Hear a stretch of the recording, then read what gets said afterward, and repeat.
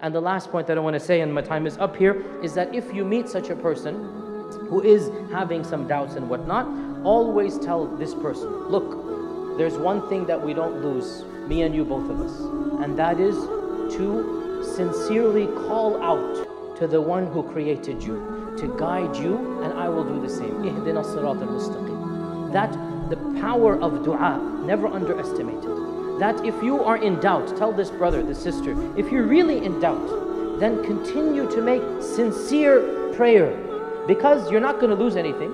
If you think there's no God, what do you lose by sincerely praying?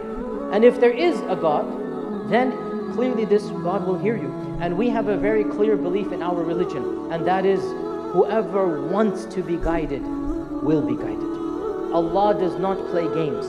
Allah does not put traps for the one who sincerely wants the Sirat al-Mustaqim. So if this person is sincere, and I told this brother as well who I was speaking with, and I still consider him a brother in humanity, and I pray that Allah guides him. I told this brother, we had a long back and forth. In the end, and I wasn't able to answer each and every question, I gave him the generics. In the end I said, look, I am confident that if you are sincere, you will come back to the deen, and inshaAllah ta'ala, me and you will be praying together and giving lectures together one day, inshaAllah ta'ala. And if you are not sincere, then every single answer that I give you, you will find loopholes, because for every why, there's a why not.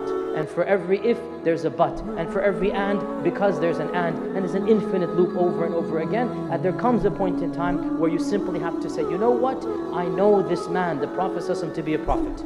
His lifestyle, his message, his teachings. I know the Quran, I hear the Quran, and I know it's from Allah subhanahu wa ta'ala. And I speak this as a hafidh of the Quran, as a believer in the Quran. Wallahi, I hear the Quran, and I know this is a book from Allah. Just the way it moves me, the way the resonance, the sound, the words, and this book cannot be from a human being. That's all I need to know. I might not be able to answer every single minutiae, but when I know the Quran is the book of Allah and the Prophet is the Prophet of Allah, then alhamdulillah, I submit after that. May Allah subhanahu wa ta'ala guide me and you and all of us to that which He loves and is pleased with. Wa jazakumullahu khairan. Assalamu alaikum wa rahmatullahi wa barakatuh.